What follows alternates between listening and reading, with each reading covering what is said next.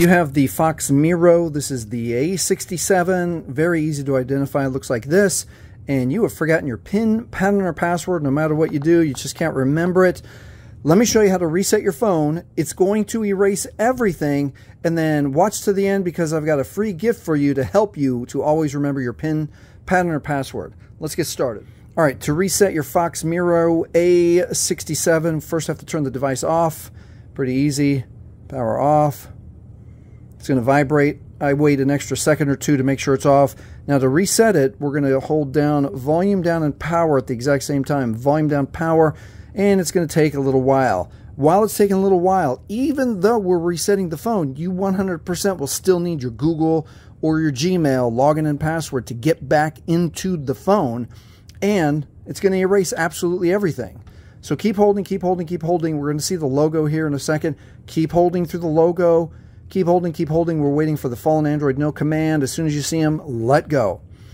At the fallen Android no command, we're going to hold down power and then quick touch volume up. Hold down power, quick touch volume up.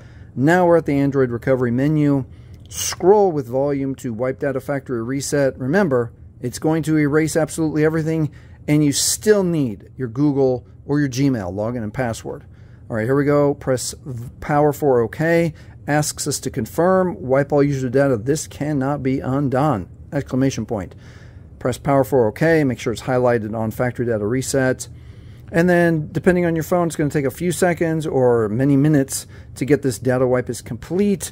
And now it's safe to reboot the system. Just press power for OK and it'll reboot, and you'll have to start over at the welcome screen. All right, if this has helped you, please like, please subscribe. And now to get this sheet of paper, super easy to write down all your information, the date, whose phone it is. Maybe it's your phone, maybe it's your kid's phone, maybe you help grandma and grandpa. But next time, write down everything that you need, and then if you're a PIN person, you write down your PIN here. If you're a password person, write down the password.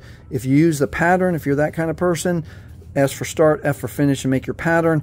And then you take this sheet of paper and you put it somewhere important and safe so that you can always refer to it in case you forget your PIN, pattern, or password. And that way, you'll always remember your PIN, pattern, or password. Once again, if this has helped you, please like, please subscribe. Thanks for watching.